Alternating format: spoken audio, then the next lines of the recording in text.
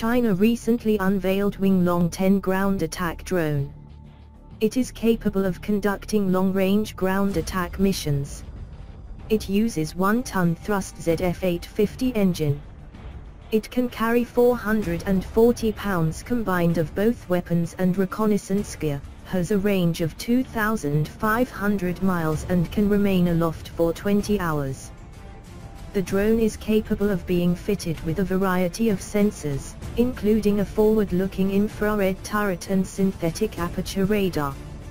It is intended for use as a surveillance and aerial reconnaissance platform. The drone is capable of being fitted with air-to-surface weapons for use in an unmanned combat aerial vehicle role.